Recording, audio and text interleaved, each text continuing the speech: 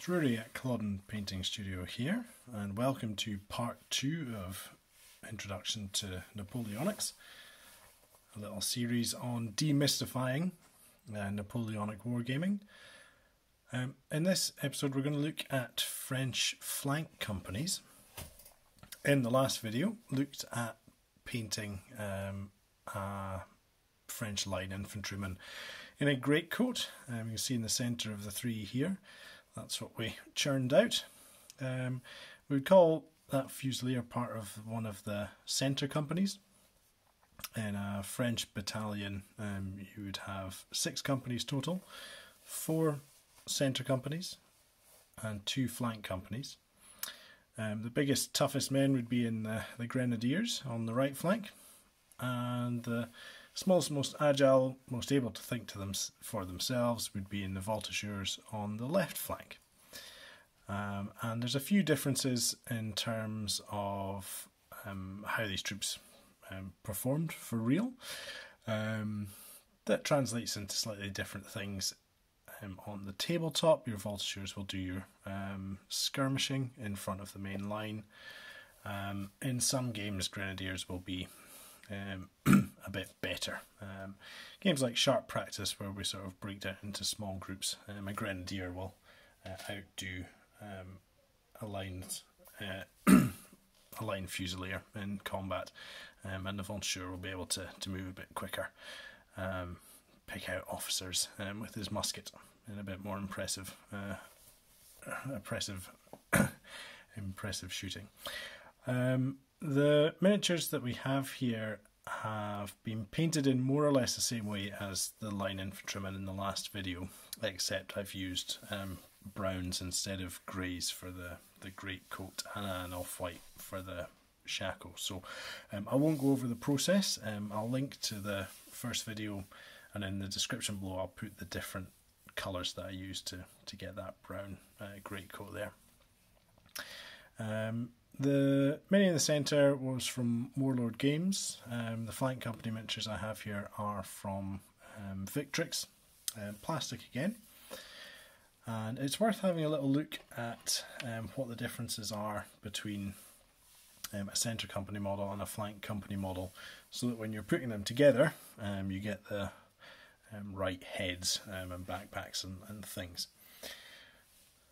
So, the centre company model that we did last time, you can see if we look at the back here, he is lacking a short sword, and they are present on a lot of flank company miniatures.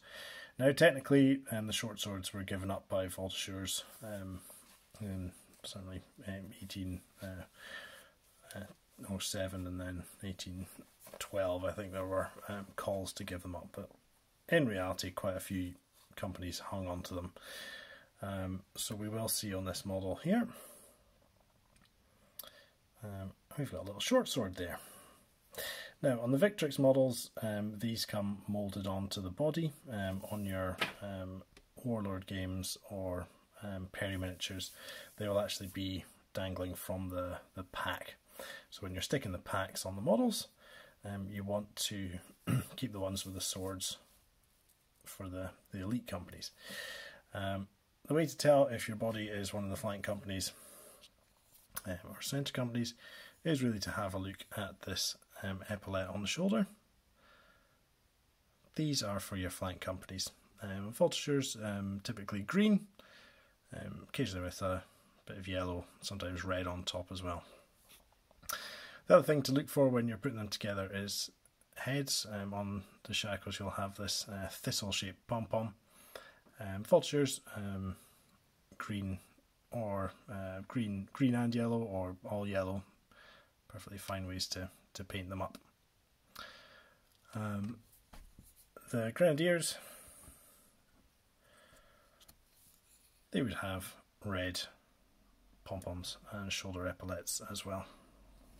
Final detail on the short sword is there is a knot there, red for grenadiers and green for voltigeurs. Now, I was going to take a moment to actually talk about the Victrix models that we have here, because when looking at buying different minis, let's try and get this to focus, it's worth looking not just at the title of what's on the box, but also having a read of the descriptions that are given. These minis are from the Victrix Middle Guard, who were a more elite formation within the Napoleon's ranks. Napoleon's Middle Imperial Guard is the set to look for. But this is a very cleverly designed set. All the models are in greatcoats, and some can be constructed into different poses: march, tack, charging, firing, loading. In this little blue box here, it says remove top of plume to make a pom-pom. So there are multiple heads supplied in this set. You get a separate sprue, which has a wonderful set of heads here, and each head has thistle shaped pom-pom on top, so it makes them perfect for elite companies of line battalions. But funnily enough, you need to chop the top of that thistle bit off to make a head for someone in the middle guard, so you're getting lots of options here. You can also use one with the thistle chopped off to make a light infantry battalion. Now technically, again, these were asked to give up the short sword, but some regiments evidently didn't, and up till 1814 having the epaulettes on the shoulders was something that quite a few of the light infantry regiments still did. So as well as making them into middle guard, light infantry regiments and line elite companies, as if that wasn't enough, the sprues are actually for the sets of old guard grenadiers and chasseurs. So in a box of 60 models, which you can get for about 25 quid, you have the option to basically build middle guard, imperial guard, both the old guard grenadiers and old guard chasseurs, and elite companies for your line regiments, and also leger or light infantry regiments as well. So I think the Victrix Middle Imperial Guard is one of the most versatile boxes of Napoleonic French troops you can get. So much so that with the Warlord Games miniatures I was using last time, the Elite Company miniatures that we get in there, I'm doing a little bit of conversion work on to simply change them into line fusiliers. As you can see, we come with some epaulettes and two straps over the shoulders going across the chest.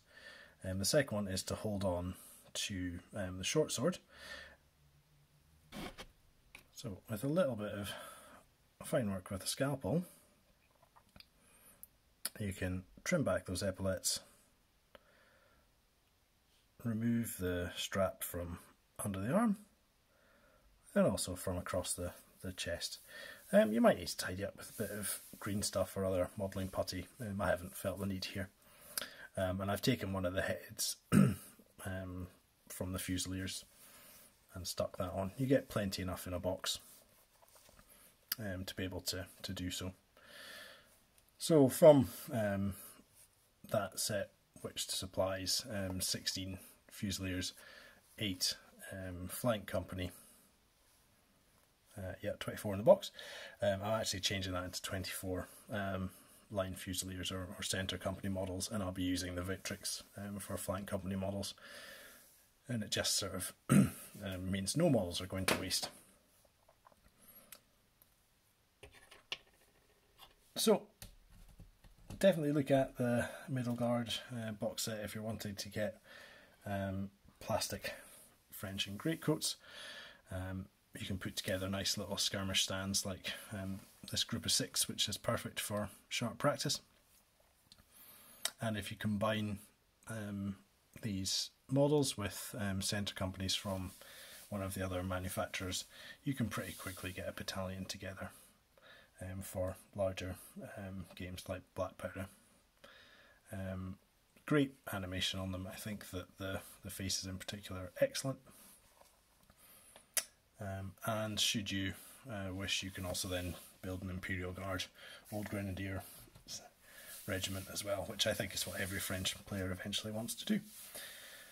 So thanks for watching. It was a bit waffly in parts there. I hope you enjoyed. If you've got any feedback, please drop things in the comments below. And I'll speak to you all soon. Thanks very much. Bye bye.